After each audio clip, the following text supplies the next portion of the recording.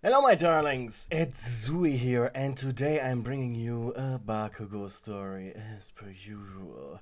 I hope you enjoy this one. I enjoyed writing this one a lot.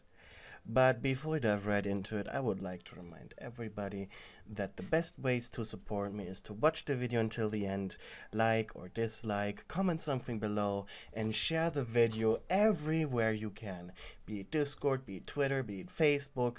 Just make other people watch my videos. I'd greatly appreciate that. This is the best way how you can indirectly support me. Now, if you want to support me more directly, of course, there's Patreon and my merch store. Both links are down in the description. That's all. And if you're new here, remember to subscribe and hit the bell icon. Also, I would like to ask you, hey, put your favorite part of the story down in the comments below. Now, let's go right into it. UA was a prestigious school. Delinquency was forbidden, and it was a privilege to attend it. However, this didn't mean everyone was following the rules all the time. There were a few punishments for rule breakers. Most of the time it was expulsion. This kept most students in check. However, there were a select few students exempt from this. This was when a student either was too influential due to the power their parents had, or the student's quirk was simply too powerful to risk being kicked out, and then out of spite join the League of Villains. Something you would totally do, and would if it were to happen. Luckily, you were one of these powerful students, and it was simply too risky kicking you out. And you knew that.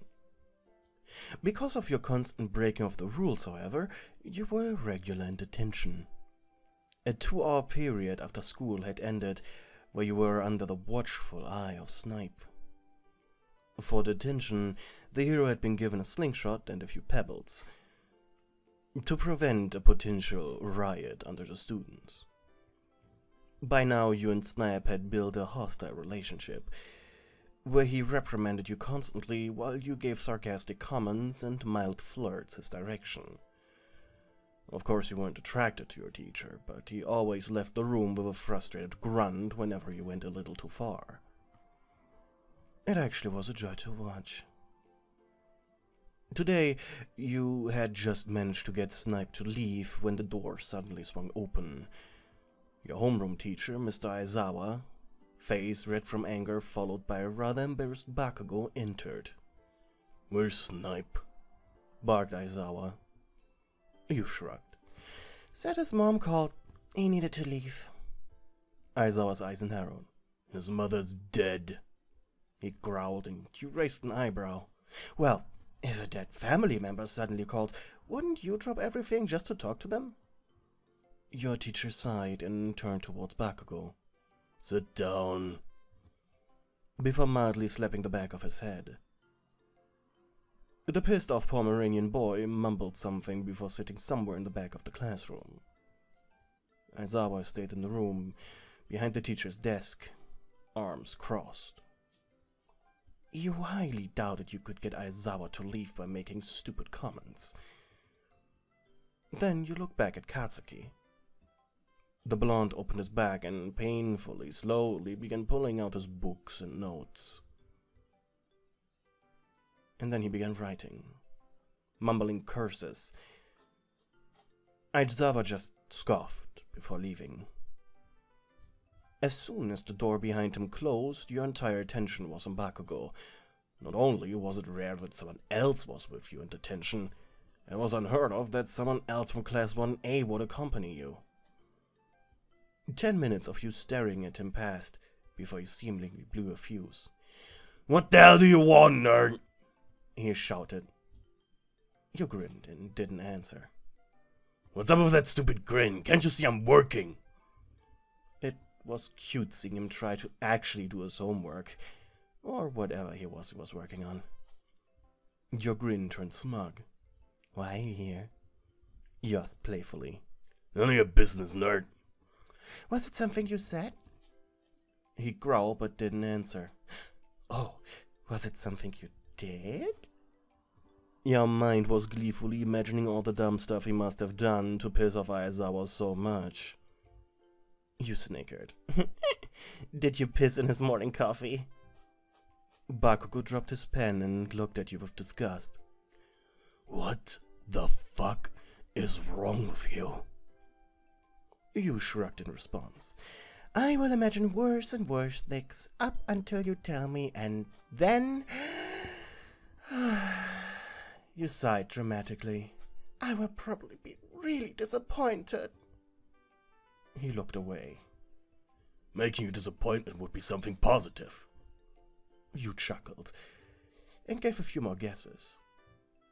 You're about to tell him that he probably set Aizawa's family photos on fire when he finally opened his mouth. I put chalk dust on his chair. Didn't you notice his powdered ass? You actually didn't. The blonde grinned. Such a juvenile prank. Adorable. Would have gotten away with it, but Ida blew my cover a few minutes ago. Can't believe the extra managed to keep it to himself for more than 5 minutes. You shrugged. I can't believe the goody two-shows in our class let you do it to begin with. I wish I was there. He gave a long sigh. Maybe it's because no one was there. Let me explain. You're still with us doing training, right? You rolled your eyes. Yes. Okay, so I left early to do it. And Ida, because he's a complete and utter dork, wanted to be first in class and opened the door while you were in the middle of doing it. Am I right? Yeah, was his only response. And you? You were surprised. Usually any misdeed committed traveled far in the school, thanks to rumors. If I believe the rumors, you beat up a student from general studies. You scoffed.